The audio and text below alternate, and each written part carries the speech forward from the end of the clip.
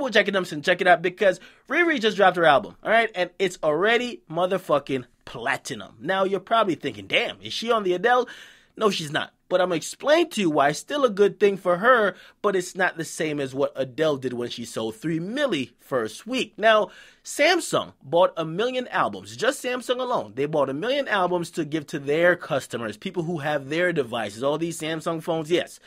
They bought 1 million copies, all right? So that's the reason why it's already platinum. It's platinum in 15 hours. Now, I got to explain to you what that means for the first week sales because a lot of people are thinking, oh, she's going to sell 2 million first week because of that. No. Okay, there's 3 entities that you got to know about that kind of track sales, certifies, and also reflects the charts, right? The first one, if we're talking about certifying, whether we're talking about gold, platinum, or even diamond. Diamond is 10 million sold, right? We're talking about the RIAA, all right? So they're the one who certified Rihanna's album, Anti. If you don't know, that's the one with the demonic-looking album cover. They certified that platinum already after 15 hours, okay? Now, their measure of kind of like certifying albums is if you ship out over 1 million CDs or copies. That's way back in the day. We're in a digital era, so pretty much they're probably working off like downloads. If you download a certain amount, you're already platinum. If there's 1 million downloads of an album, okay, where they could verify, and I don't mean off like that Pit for Live mixtapes or Spinrilla.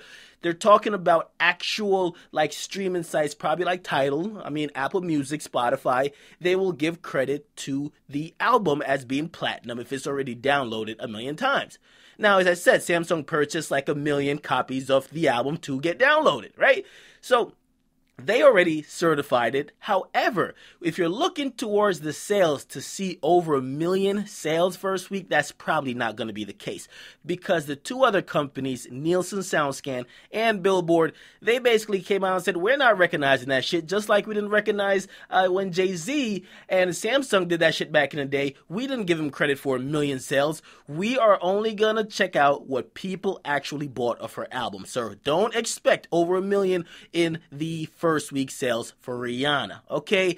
Now, of course, Nielsen SoundScan, they're the ones that's going to be tracking streams. They're going to be tracking single downloads. They're going to be tracking even album downloads, and they're going to move that data onto Billboard. Billboard's going to take that data, look at radio, look at other things, iTunes, look at this, look at that, and then they're going to compile a chart. So that's pretty much what's going on. I know a lot of people are checking it out. They're like, yo, Rihanna's already platinum in like 15 hours. Yes, she got a huge-ass fan base, but also a huge-ass bunch of people that are cheap motherfuckers, because if they could all cop the album and download it in 15 hours, all 1 million of them, right? They could definitely purchase it, but some of them, they claim they fans, they won't spend a goddamn dime. They checking the plug like me and you. So that's just what it is. Congratulations to Rihanna, because even though Samsung purchased 1 million copies of her album, it doesn't really take away from the fact that her album is impacting to the point where people want it that bad and the numbers are that big. She dropped a single with Drake. It's already like #1 in 70 countries. You can't take that away from her, okay?